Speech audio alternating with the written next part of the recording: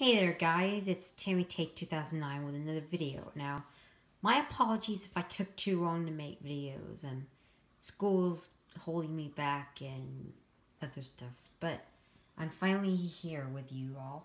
So, we're going to be talking about more Matchbox stuff. Now, I've already showed you these guys, so...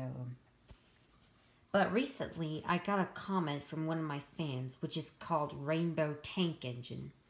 He suggested 2 Matchbox trains, and I finally did them. So, let me introduce you to Matchbox Percy and Oliver.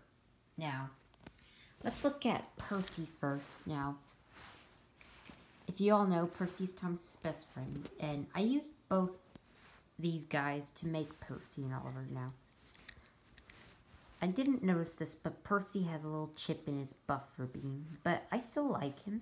He's very nice. I thought he turned out good because of the number 6. Now, it's hard to paint that detail, but I decided to paint Percy this light green since Tom's is a lighter shade of blue. But he just looks kind of similar, and that's all I can say for Percy. Now, here is Oliver. Now, he did look good with Duck, I'm not gonna lie. I like how he's very accurate. His face, his little silver railings, and the GWR logo. It's totally rendition. And that's very nice to see now.